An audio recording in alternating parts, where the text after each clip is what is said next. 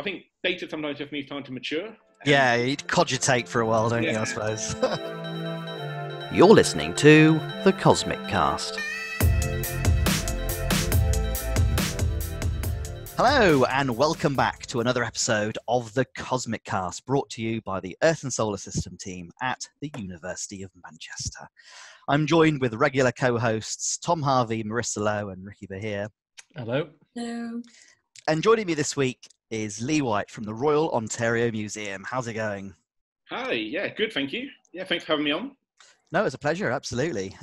So you're a postdoc over there.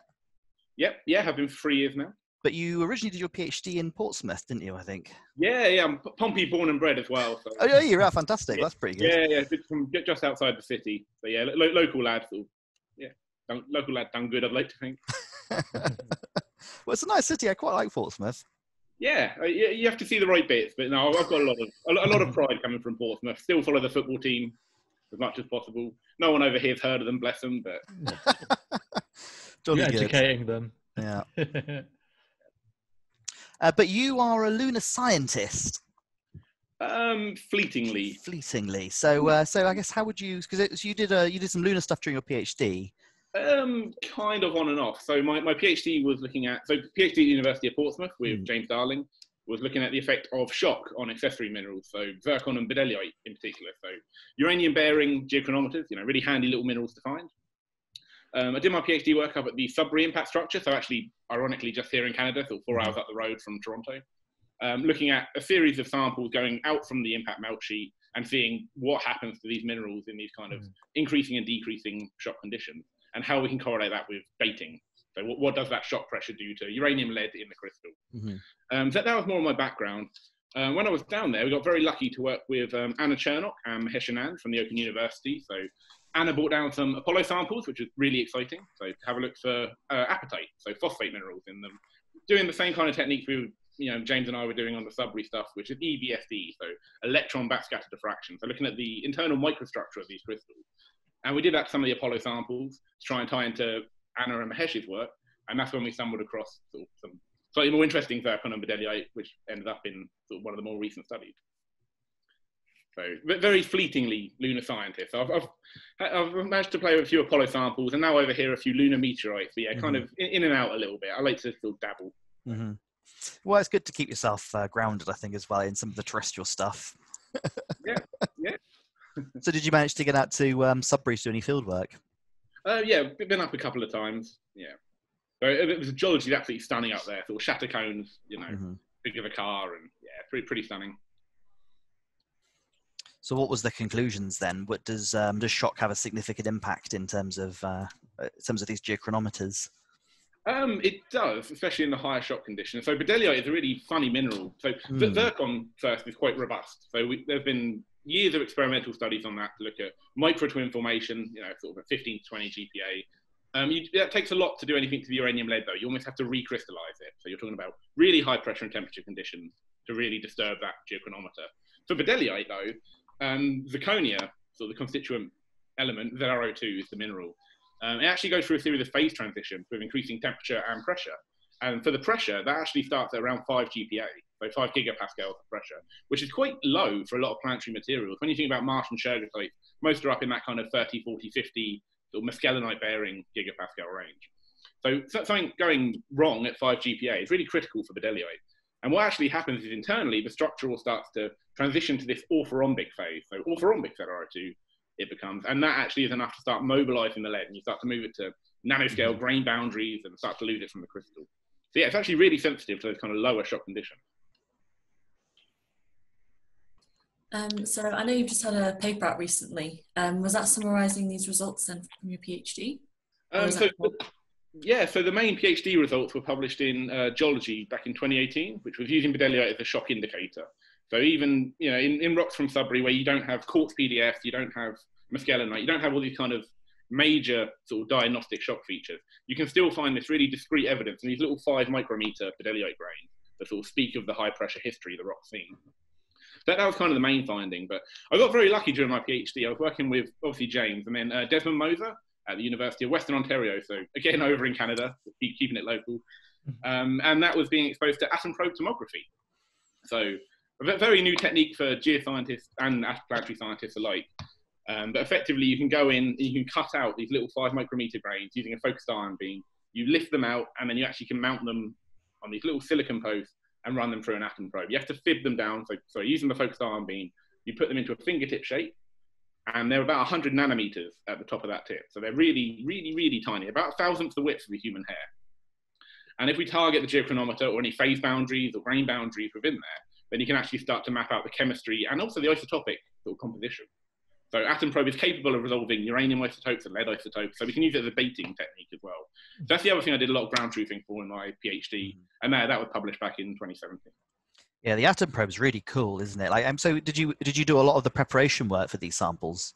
A lot of the preparation work, not much of the preparation. It was more the running data analysis. Okay, because I say it sounds quite fiddly. It's not. Yeah, no, I've done a lot more of the preparation since. But yeah, during my PhD, they weren't too keen to let me get my hands on these kind of multi-million-dollar instruments. So what's the advantages of using an atom probe? It's length scale and isotopic resolution. So you're at this sort of 100 nanometer tip, but you're getting sub-nanometer spatial resolution on each atom that you analyze. And as well as that, you've got the full width half maximum, sort of the mass resolution, to pull apart discrete isotopes. So you can't tell, sorry, for like oxygen, you can't tell apart oxygen 17 from O16H. So there's a very discrete sort of discrepancy there. You can measure with like a SIMS or a nanosims, but unfortunately Atom Probe's not quite there yet. But you can tell 16 and 17. Yeah, I guess for context for listeners, then it might be not pretty familiar. So we're talking about SIMS pits and nanosims pits. They tend to be more sort of tens of nanometers to sort of micron size, don't they? Exactly. Yeah. So you're getting, you're losing a little bit on the mass resolution, but you're getting sub-nanometer scale sort of isotopic analyses, which is pretty stunning. Actually, you're kind of getting the best of both worlds. It's almost an atomic scale, almost, isn't it? It's not quite, but let's try and use atomic scale where I can. I'm not quite sure what people think of that one. It sounds cool, right? It does sound cool, yeah. Fantastic. So is it the Atom Probe you're mostly using now in the labs in the museum? Yeah, so obviously working in the museum is really fun, just being able to go in through the collection, sort of pick out a Martian or a lunar, or, we've got Taggart Lake, so like a really weird carbonaceous chondrite that's been kept in cryogenic conditions its whole life. There's a really good meteorite collection there, isn't there, I think? I've certainly seen some of the bits that are like available for the public to look at, and that was really cool. Yeah, I mean, so it's not the biggest in the world by any means. So something like the Smithsonian, the Natural History Museum in London have more samples, but I think we've got the biggest collection of Martian main masses in the world. Yeah, that's kind of fun. You get more sort of weird and wacky achondrites than quite a lot of collections. So we've got the collection to play with. A lot of what I do generally day to day is more of the EBSD side. So just going through these samples, characterizing the grains using sort of microstructure with a view to then dating them, whether that be through SIMS, laser, Atom Probe now maybe.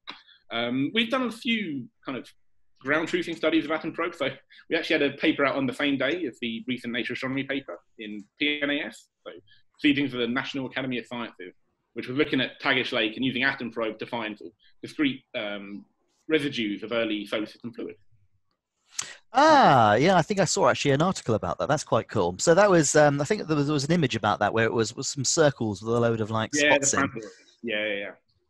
So framboids from the French framboise, so like raspberry, and they're there. There's these beautiful little interlocking sort of spheres, effectively.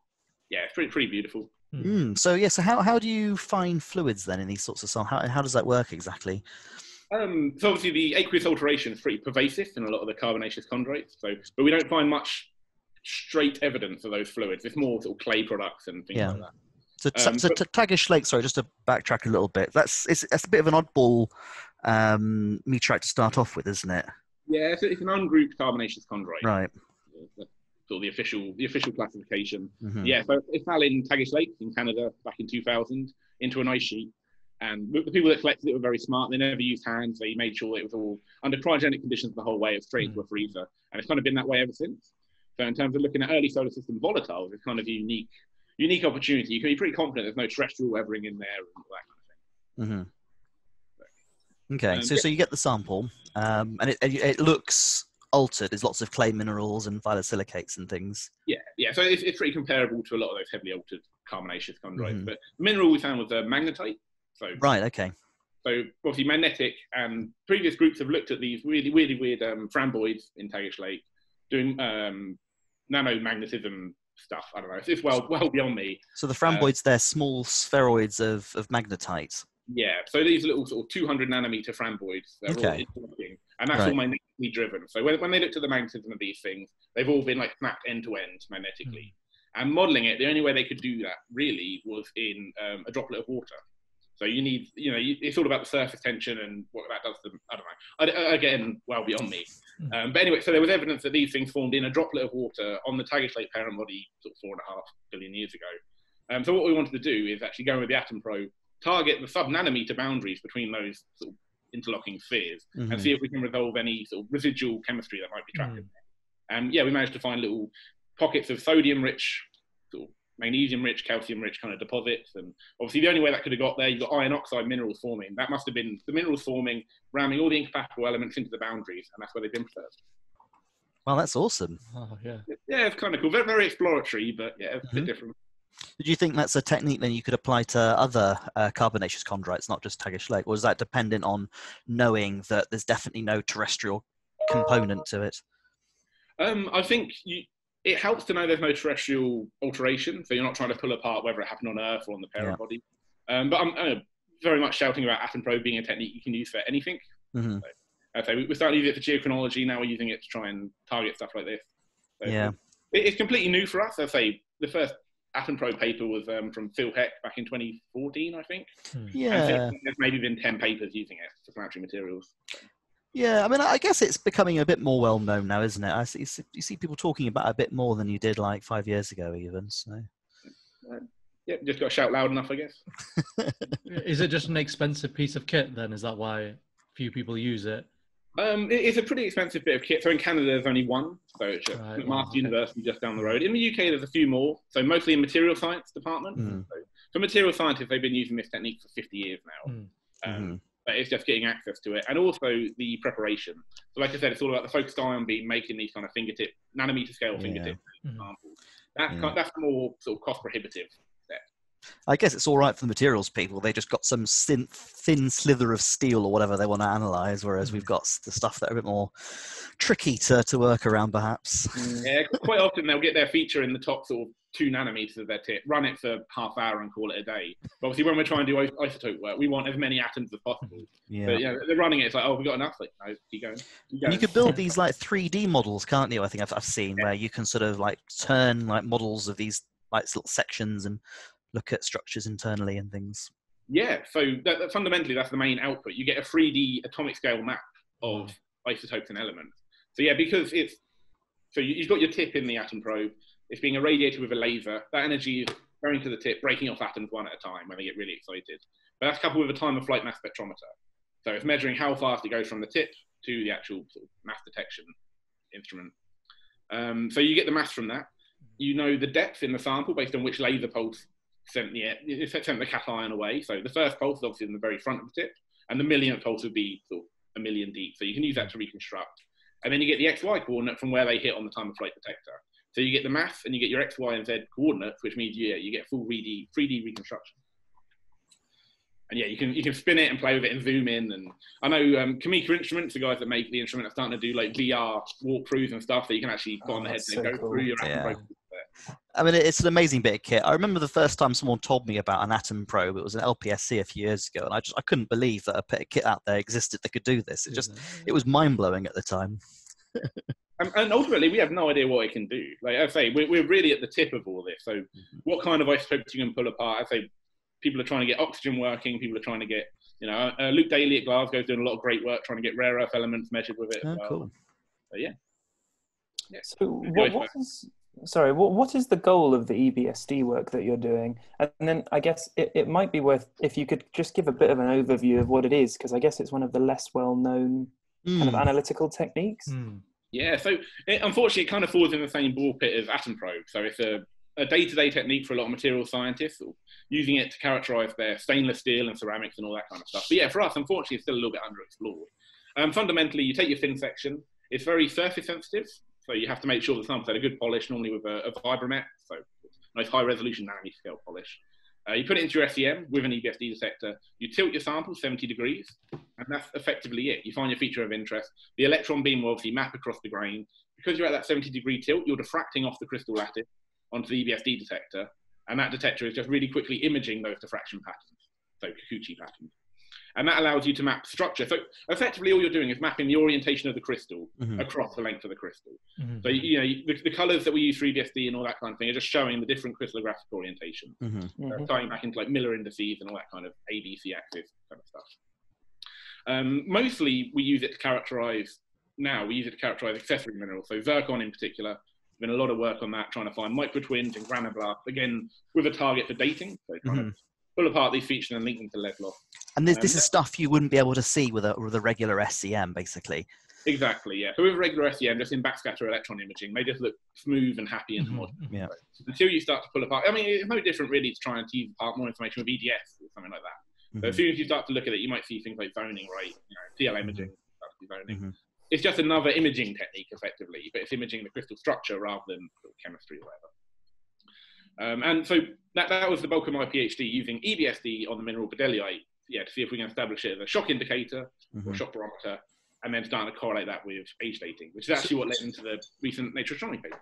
So were you looking to see for the bdelliite then twinning or recrystallization, or what can you use? What can you actually see with the EBSD? So the answer when we first started was we didn't know. So no one had really looked at bdelliite with EBSD before, ever.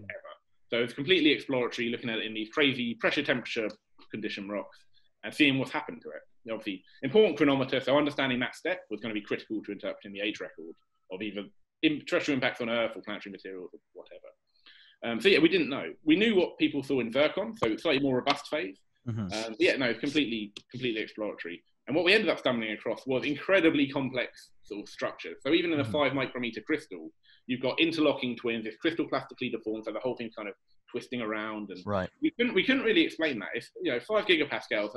Although it's quite a lot, geologically speaking, in terms of a planetary setting, it's quite subtle. And to see this incredibly messed up crystal at those shock pressures was a bit weird. And that's what led us down the rabbit hole of phase transformations and all that kind of good stuff. Yeah, because I guess for context, when you start to think about like remelting and stuff, you're almost at like 40 odd, 50 odd GPa normally, aren't you? Yeah. So it's very low indeed. Yeah, that's really cool. So, yeah. You wouldn't form quartz PDFs or mescalinite or anything like that. Main all of those kind of things that you want to see to be like that's an impact structure. They wouldn't form those kind of low pressure. So then you can then say, it's a question of you can identify these structures in these bdelliites and you can say, well, these are good areas to target for dating.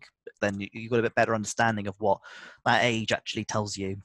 Even in terrestrial rocks, you get very complex polysynthetic twinning, just in sort of an igneous magma chamber on Earth. So if you take that complex twinning and then make it even more complex with phase transitions and stuff like that, you need to know what you're targeting to make sure you're getting either crystallization or an impact age, depending on what game you're applying. Yeah. Well, then I guess so that leads us then into the bdelliite that you studied for this lunar sample. So you looked at a bdelliite then from a lunar troctolite.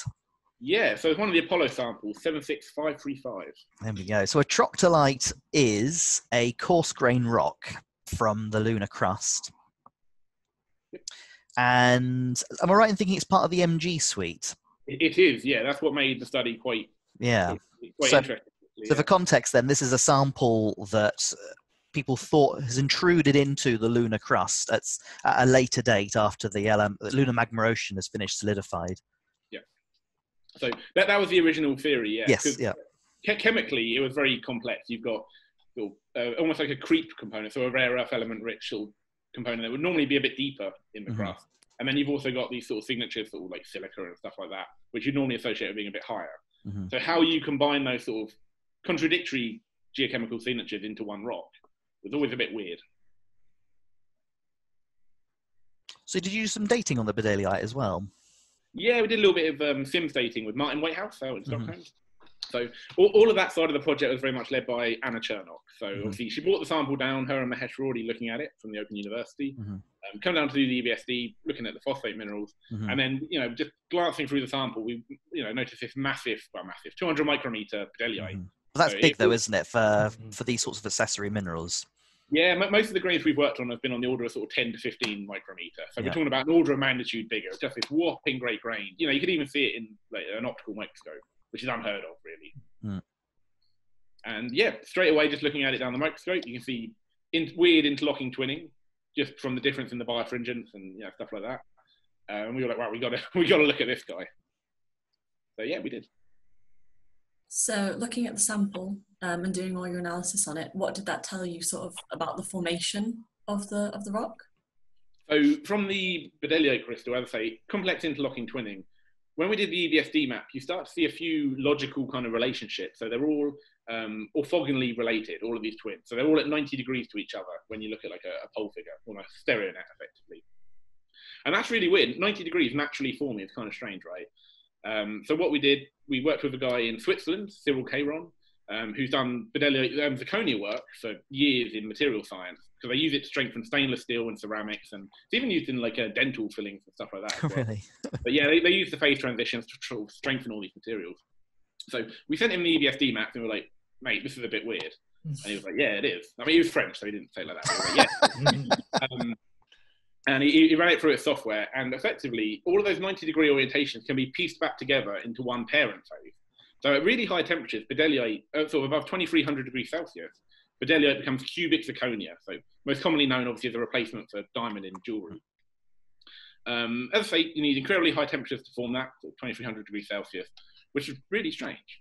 So the only way we could explain that, and the only other previous occurrence I should mention of cubic zirconia on Earth, is from the Mastatin Lake impact melt sheet. So what, 28 kilometer diameter melt sheet in Canada. And yeah, they found evidence of this cubic zirconia phase in that. So we couldn't think of any other way really to generate those kind of extreme temperatures on the moon, especially sort of tectonically stable, right? Without a whopping great impact melt sheet. Yeah, I guess that's awesome. I mean, I guess that's got a lot of implications then for what this sample's actually telling you, though. So I suppose that you're proposing that it may not necessarily be a magnesium sweet rock, but may actually be part of a larger impact sheet. I think, well, so the whole classification of magnesium sweet, I think, is still fine. We might just have to reinterpret what the magnesium sweet represents. Yes, so okay. Geographically, it's very dispersed across the moon. Some people are saying, does it need a creep component? Does it not? The actual diagnostics of that sort of sweet have always been a little bit up in the air. Yeah. But what we're saying here is maybe it's just to do with the sort of the lithologies that impact melt sheet is subsampling. So in the case of a strong creep component, maybe it's a bigger melt, which dug down a little bit deeper, incorporated a lot more of that sort of creep-rich material. Maybe that's where that signature is coming from. I guess that's... So go on. Sorry, I was going to say, I guess that's consistent with the sample being quite deeper in the crust in the first place. Yeah. So yeah, I mean, where on the moon exactly, we're not sure. So, tentatively, it could even be something like Self-Awaken, maybe. But that's really arm-wavy.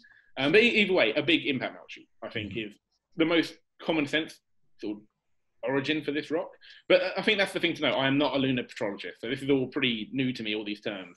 All I know for sure is that cubic zirconia forms when it's bloody hot, and the only way we can really form that is in a big impact melt sheet. So I'll leave that to you guys to work out.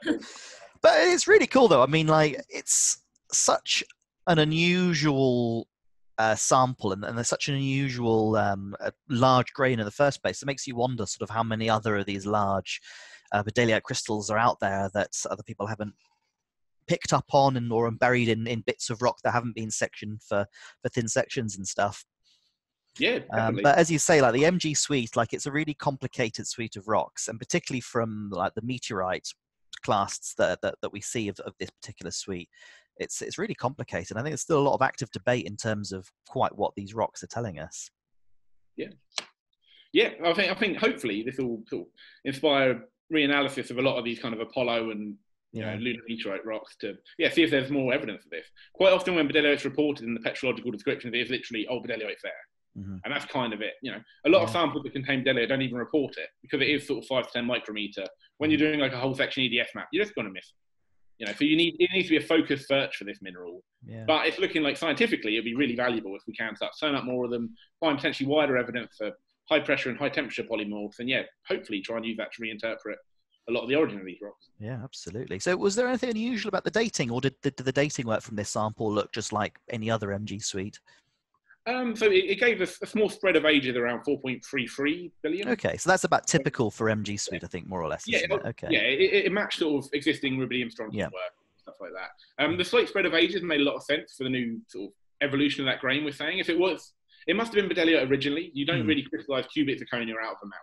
You know, you'd have to have zirconia enrichment off the charts. It's just not logical. Yeah. So the Bedelliite must have been there in that target protolith before the impact.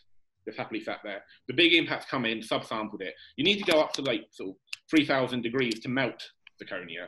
So it didn't get quite that hot, but it went above 2,300 degrees Celsius to form the cubic.